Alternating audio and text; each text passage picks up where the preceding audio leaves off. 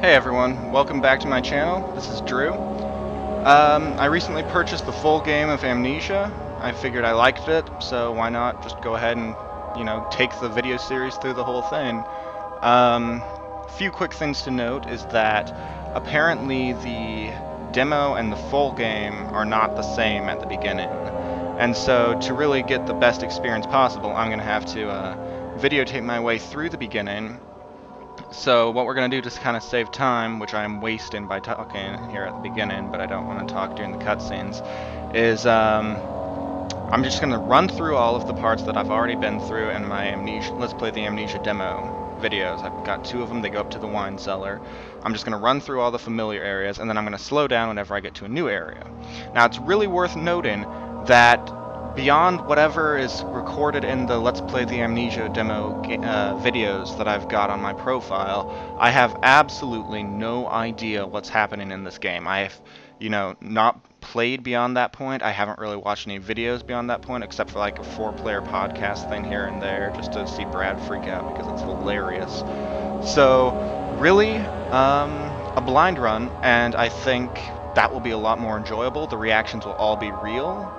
I'm not trying to be fake. I'm not going to just start squealing when nothing scary happens or something. So, this is me, this is Amnesia, and let's get started.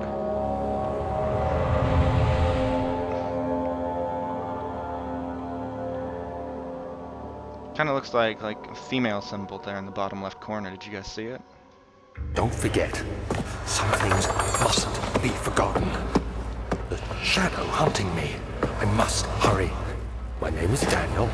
I live in London at Mayfair. What have I done? This is crazy. Don't forget. Don't forget. I must stop him. Focus. My name is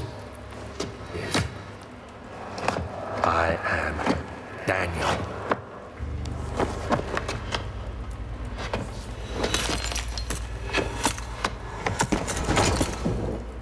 If there's a shadow chasing him, wouldn't this time when he's unconscious and not really having his memory back be a perfect time to get him? I mean, maybe that's why he chose to pass out right here by the giant windows. It certainly wasn't for, like, the ambience of the room beyond that, because it's raining. It's like 3 in the morning. I don't know why I'm doing it at this time. I should be going to bed. But, hey, I figure might as well scare myself right before bed, huh? Alright, so this is my journal. These are my notes, don't have any. Ooh, with an exclamation mark. No notes are available! My diaries, which again, none of them, and my mementos, which is kind of like my objectives, I'm guessing, which tells me to follow the liquid trail and find its source. So, we're going to do that, but first we're going to go through this door that did not want to open at first. And we're going to take a tinderbox. So let's talk about the inventory screen real fast. This is all of the stuff that you collect through the game to help you solve puzzles, yada yada yada. This is your health. It kind of looks like an upside down frog. I guess it's like supposed to be your heart.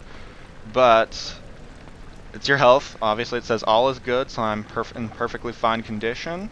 Nothing to worry about here.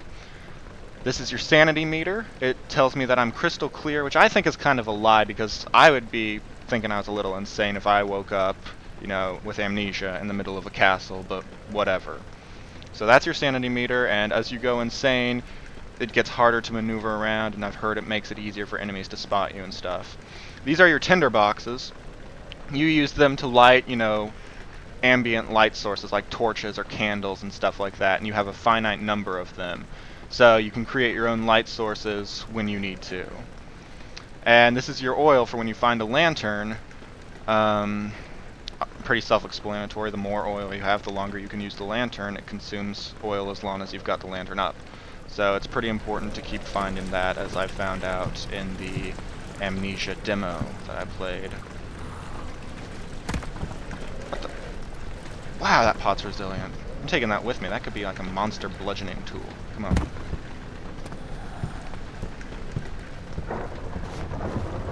Falling down, falling down. Can't hold it. Go on without me, pot. Poor pot.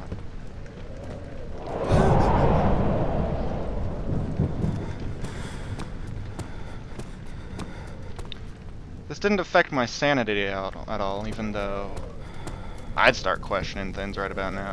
I don't know. But whatever, I guess Daniel's a pretty resilient guy, huh?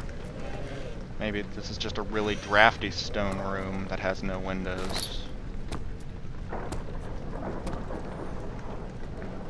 The whole system of opening doors kind of requires you to stop moving and manually open them, which is really great for enhancing the atmosphere and kind of providing tension, I'd imagine, in more dangerous scenarios.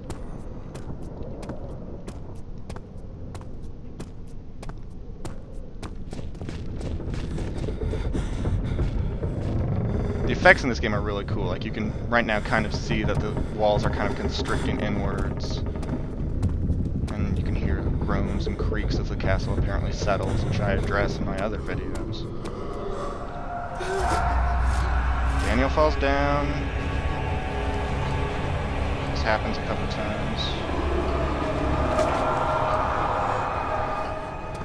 That's weird. There wasn't that mist in the demo. Huh.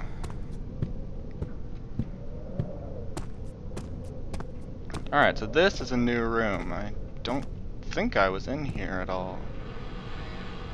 Or maybe this room was just different in the demo.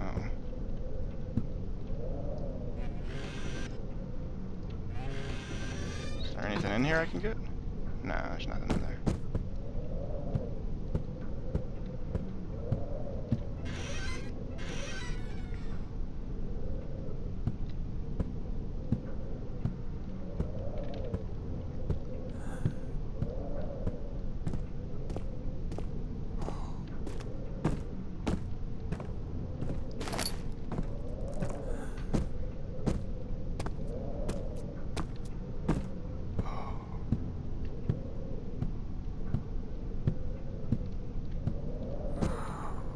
There doesn't appear to be anything in here, so I'm not going in. If you want to know what happens, go watch the other Amnesia videos that I did. You'll see the reactions. So the most noticeable change so far is I did not get the lantern in that last room. I was pretty sure that's... yeah, that's where I got it, for sure. So now my sanity's slowly draining, it says, and you can kind of see how the screen's kind of blurring at some edges. It's not very major. From what I've heard, that the demo kind of drains fast. The demo drains your sanity faster, to let you know. You know what it's like.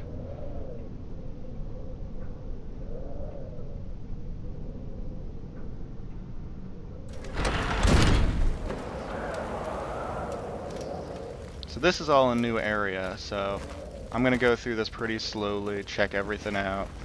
This is not in the demo.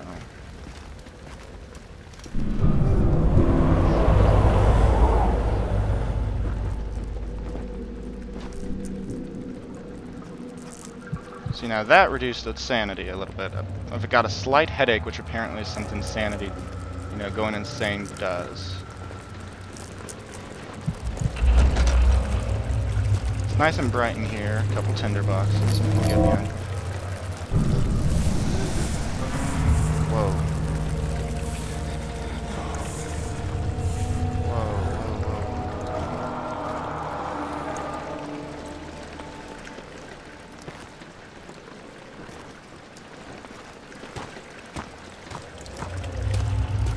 So at some point you have to just start wondering, when is it crazy to continue hanging around in a castle where weird stuff's happening? I would say right now is a good time to be looking for a way out.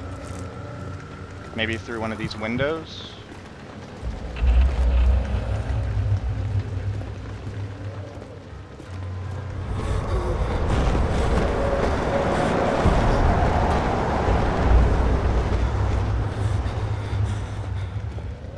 Actually really creepy, like compared to, you know, how mellow kind of the demo seemed until the end.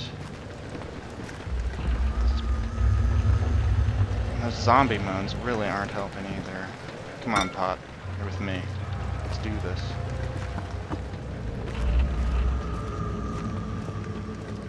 Alright, so we're looking around for... in the way, I'm throwing that. We're looking for something, anything that could really be helpful. And you never know what you can interact with because it doesn't really glow until you get close. So, can't go through here. Gotta go through the creepy room into the creepy hallway.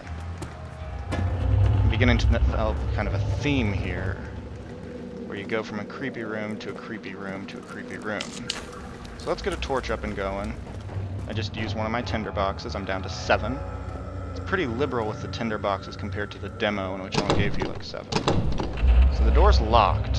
So I need to find a key or another way around, what have you. So let's take a look around.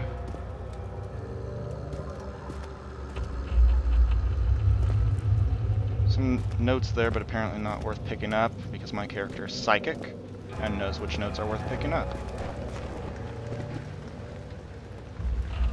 Did you guys just hear footsteps too? Let me know, because I totally did.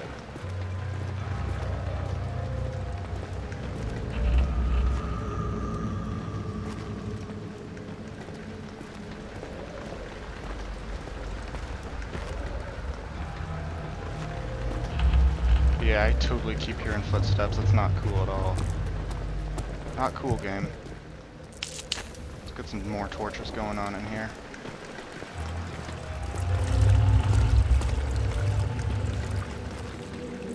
A dog's barking downstairs. I wonder if anybody can hear that.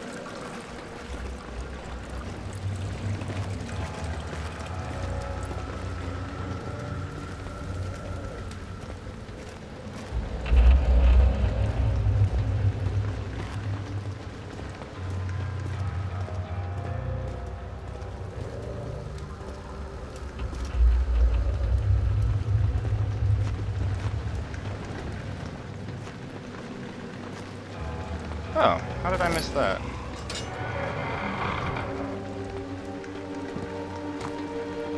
That's bad music.